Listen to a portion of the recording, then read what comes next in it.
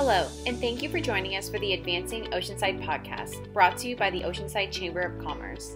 The Advancing Oceanside podcast hosts business and community leaders from all industries to help inform, better educate, and ultimately advocate for a prosperous economic climate here in Oceanside. Today, we are pleased to have with us Jennifer Paroly, president of the Tri-City Hospital Foundation. Before we get into discussing past programs and future opportunities, here's a quick message from today's sponsor, Tri-City Medical Center. Tri-City Medical Center is more than just a hospital. It has one of the most technologically advanced emergency departments in North County, San Diego, and is nationally renowned for heart and stroke care. With over 50 medical specialties, board-certified emergency medical physicians, and state-of-the-art technology, Tri-City is your resource for quality care close to home.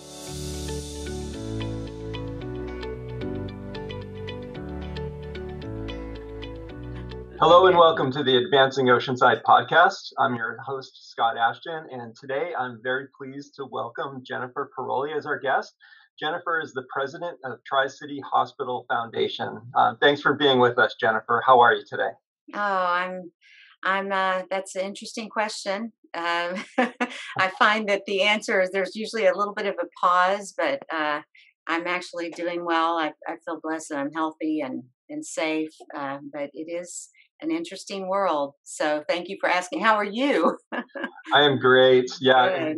And I understand the thing about the pausing before you answer, because it's been a very challenging almost a year now since COVID hit us. Right. So, well, I know we're gonna get to know a little bit about Tri-City Hospital Foundation, but before we get into that, can you share your backstory so our listeners can get to know you a little bit better? Oh, thank you for that. Yes, I was born in Houston, Texas, and I lived there until I was 12. And an unfortunate accident. My father was actually killed in a car accident, and it was life-changing in many ways. We then moved to California, but I think the biggest lesson that I learned from that, and it shaped my life forever, was don't wait for those moments to share that you appreciate someone, that you love someone, give those hugs now. Of course, it's a little bit hard with social distancing, but take those opportunities now. And it really changed me from that young age. I felt like, you walk by someone and sometimes you have that feeling, oh, I should ask how they're doing, but now I just do. I say, how are you? I say, you look beautiful today, or sharing that love. I think it's critical, and you never know when you might not have that chance again, and especially during this pandemic, we've seen that over and over. So I started working at Tri-City about 17 years ago. I was assisting them with their cancer program, and I started volunteering for the foundation, which I felt very strongly about because I feel very strongly about Tri-City Hospital. And it actually segued into a position. They asked me to step in. We had lost our president. He took another position. So they asked me to step in as interim, since I had been on the board and felt so passionate about it. And so I stepped in, and then they asked if I would stay on permanently, and what an honor. I never really thought I would find myself in this position, in a permanent position here, but and I'm still helping them with the cancer program, but they have a great team and a great program. So I've been the president a couple of years, and I see it as one of the greatest honors I've ever been afforded. That's fantastic. And yeah, I've heard many stories over the years of the leadership of our nonprofits coming through that same type of path, where they were a volunteer for the organization, and just the opportunity came about. So that's great to hear your story. Yeah. So, And I will say too, just as a side note, which I always like to brag, I have 3 boys, which are actually 3 dogs, and they have been amazing comfort. And I do play a little bit of piano, not professionally. So, don't call for any bookings, but I do. I do love music. So a It little sounds more about me. sounds like a good way to unwind after a day of work, isn't it? With the Yeah, dogs and the piano. exactly. Exactly. Well, can you tell us a little bit about the foundation and its relationship to Tri City Medical Center? Absolutely. As most people know, the hospital opened its doors in 1961. And shortly thereafter, the need was apparent that they needed some help because they needed to grow. And so the foundation was formed in 1964, and we are a 501c3 and a nonprofit. And all of our work and all of our efforts, all of our support goes directly back to the hospital. And over the years, we've been blessed with so many of the community support, physician support, even beyond that. And it's enabled us to, I think, really make a big difference for the hospital. We've purchased, we did some NICU remodel. We've done the Women's Diagnostic Center. We are purchasing an MRI for imaging and radiology. We, oh my goodness, I should have gotten my list out here because we have a big long list. But but yeah, we've been able to have a great impact and not only continue the great care, but also bring it to another level with state of the art equipment, with the robotic surgical system. So we've been able to do a lot for the hospital. Yeah, so I knew the hospital was founded in 1961, but I did not know the foundation came about shortly after that. And Right. the chambers in Oceanside, Vista, and Carlsbad, which many of our listeners may not know, were actually involved in founding the hospital district. So we've had a great relationship over all these years. We have, and it just continues on and gets better. So we appreciate you all because you've done so much for the community, and thank you for all you do. Oh, thank you. So we touched on it already that we've been in the midst of a pandemic for almost a year, and I know that it's really changed the way that we do business here at the chamber and with many of our community members. I'm curious as to how it's impacted Tri City Hospital Foundation and how you're doing things differently now than you were a year ago. Well, it's very different. The impact has been enormous, as everyone knows, and we had to pivot everything that we started doing as far as fundraising, and we immediately um, created a fund for the COVID Emergency Relief Fund, and all of our fundraising efforts focused on that. And we were able to. I feel very fortunate. We bought the hospital portable ultrasound devices. We bought the HEPA filter, air purification system, PPE, Airvo, high flow oxygen, and the ECMO, which we're very proud, and we that just arrived, and we're one of the first in North County to have that, which is basically portable life support. So it can go with the patient, in the ambulance to here to there. So and it also changed the way we we do our fundraising. We mainly did events, and of course that all changed. So we shifted to a little bit more of the virtual, and we are cautiously looking forward to maybe the fall having holding some outdoor events. We're all hoping that we're going to make progress along the way, but it has been a challenge. I will say, and I know we'll probably get to it, but just as we're talking about it, so out of the ashes of this pandemic during that time, the David C. Copley Foundation had reached out to us and asked about projects and what we were interested in. And we said, well, of course, with COVID, but we really need to remodel our emergency department. And they had some wonderful things to say. And so, actually, as it turned out, they offered a 2-to-1 matching grant up to $1.2 million, and we're trying to raise the 600,000. and then they'll give us the 1.2. Our emergency room, I mean, we see over 58,000 patients a year, and this is an aging hospital, and the quality of care is amazing, the equipment's amazing, but we want the facility to be just as amazing to ensure that we can continue that critical care for North County coastal area. And so that's been our bigger project, and it's been nice that we've been able to start to put a little bit more effort behind that as vaccines roll out, and we look for a brighter future. So we're starting to focus on that, and we've got some OSHPD plans and approved, and so we're really excited. We're hoping to break ground either the end of this year or the beginning of 2022. Okay.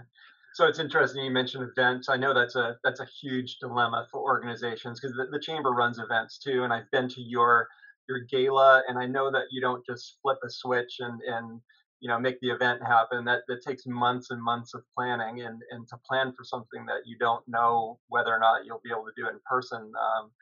That's a huge challenge. So I feel your pain.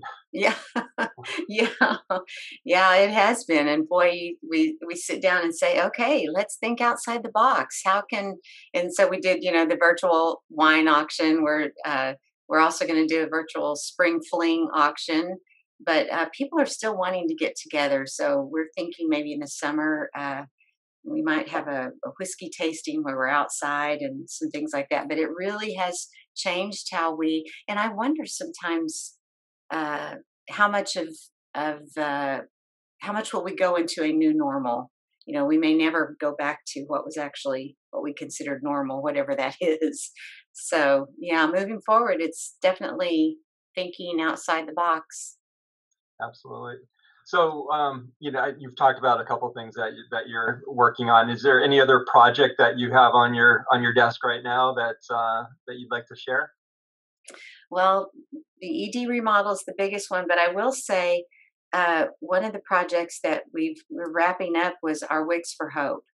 Uh, Another fallout of the pandemic is we used to receive free wigs from the American Cancer Society, amazing organization, and we partnered with them for many years with our cancer program. And due to all the challenges that everyone was facing financially, they were no longer able to provide those free wigs. So the foundation launched an effort actually during COVID, and we called it Wigs for Hope. And the stories that poured in, I get a little bit emotional, but just how I remember one of our patients, and she shared her story. She said, when she found out she got cancer, when she went through the treatment, she remained strong, but when she had to shave her head because her hair was falling out, was the first time that she just felt the tremendous emotional impact of that. And how getting a wig, and then we had someone donate hand painted silk scarves. So that's been another amazing project that we've worked on, and I don't even want to call it a side project because it's just so important. But I think too it speaks to the broad range that we try to reach. The personal touch. We want the big fantastic equipment, we want the big new MRIs and the latest state of the art. But we also want that personal touch. We want to collect shoes and socks for patients who are discharged, and we want to provide wigs for women who need to find some comfort and some self-esteem. So it's another reason that I feel so fortunate to be a part of this organization. Yeah, and you mentioned the shoes, and I love that you engaged the chambers in that, and we were able to participate in that shoe drive just about a year ago. Can you believe? Oh. Yeah, yeah. So you've been with the foundation for a while now. So what's been one of your favorite projects over the years? One of my favorite projects, besides the Wigs for Hope, I think it was probably the NICU and women and baby services. Being able to purchase new equipment for the neonatal intensive care unit was again it was it was a very emotional connection to that. But I don't know if you remember, but we did the cameras, the webcams, so families that weren't able to be in the, be there, be at the hospital, we were able to develop and create a space for women who could come in and breastfeed their babies and not have to stay in a hotel. So a lot of it, again, that personal touch, and yet that state of the art equipment. So that's been one of our favorite projects, the NICU. The Healing Garden was a beautiful one, and we've had some additional memorial services out there. We've been able to honor some of our donors, Bob Carter and his family. They've been amazing, and he passed away, and so we planted a peach tree because his wife said he was such a peach of a guy. So again, just a very wide spectrum of things of good projects. But I think probably the NICU, the Healing Garden, the robotic surgical thing was pretty cool too, and the MRI is amazing. The new one that's coming, it has the huge opening for people with claustrophobia. It's able to the diagnostic process, and again, I won't even get into the details. I couldn't if I wanted to, but that's going to be really game changing for the patients in the community. Okay. So you've said that the world needs both Band-Aids and solutions for social and health problems. Can you talk a little bit about that? I would love to. That means a lot to me because I think, we all have such different personalities and different ways that we give. We hear people talk about their love language and what that means. And I think there's a love language with philanthropy and giving. I think we have amazing volunteers, for example, who will go and sit and hold babies. We did the Tails on the Trails, the dog therapy. We have volunteers who come in, and so their way of giving back and putting a Band-Aid, a little healing salve, that's their way of doing it. Finding solutions. I think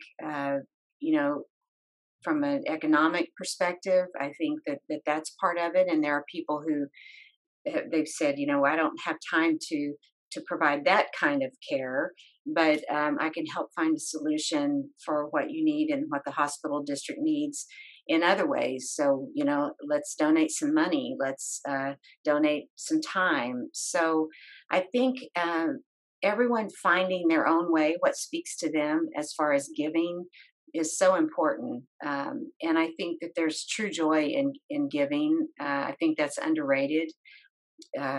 Just doing something just for someone else is a beautiful feeling. And I think it's healing to ourselves. So I do love that because there's such a spectrum and there's a place for everyone. There's a place for everyone. So we've all had people that have helped influence us and shape us and get us where we are today. So what's the best advice anyone has ever given you? Well, I think that I've had a lot of great advice along the way, but I think the thing that speaks to me the most is a quote that I came across some time back, and the quote says, "You can't go back and change the beginning, but you can start where you are and change the ending." C.S. Lewis. And I think that always reminds me that there is always hope, and starting where you are, because there's a tendency for all of us in some ways maybe to look back and have some regret and, oh, if I had done that differently, oh, if I had done that differently. But I think this is just another way that speaks to me, that says every day is a new day, and you can start right now. You can start right now with a savings plan. You can start right now supporting local charities. You can start right now getting healthier. That's probably the best personal advice, and I've shared that with other people that are struggling, is just start right now, and let's just move forward in a different way. I love that advice. There's a lot of hope in that message that you can make things right no matter where you are right now. Right, right. So you've had a chance to share a little bit about what you do, and I know there's a lot more to it. For our listeners that might want to connect with your organization and learn more about what you're doing and how they can get engaged and support Tri-City Hospital Foundation, where should they go? Well, we're on Facebook, we're on LinkedIn, we're on Instagram. Of course, our website, www.tricityhospitalfoundation.org. You can call me, 760-940-3370. I'm happy to share any and all about what we're doing and share if someone's interested in getting involved. So those are wonderful. And back to the Band-Aids and solutions, even following us on Facebook makes a difference. And not only does it help share our story, but it also, that positive energy is so wonderful to have. So any and all of those, just pick up the phone or get on your computer or your cell phone and get in touch with us here. Great. Well, Jennifer, thank you. We really appreciate you taking the time to be on our show and just share the great work that you're doing at Tri-City Hospital Foundation. We appreciate the partnership and just the opportunity to work with you and be a part of what you're doing. Well, Scott, I appreciate it. I felt very honored when you reached out, and I appreciate what you're trying to do and what you are doing. So thank you. Thank you so much for this opportunity. I'm really honored. Thanks, Jennifer. Okay. We'll talk again. We'll talk again.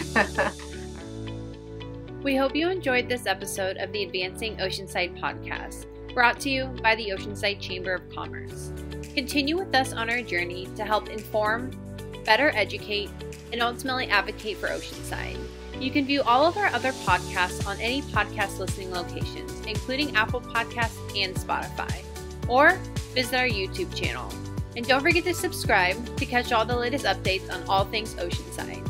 Join us next week as we host another influential leader from our community.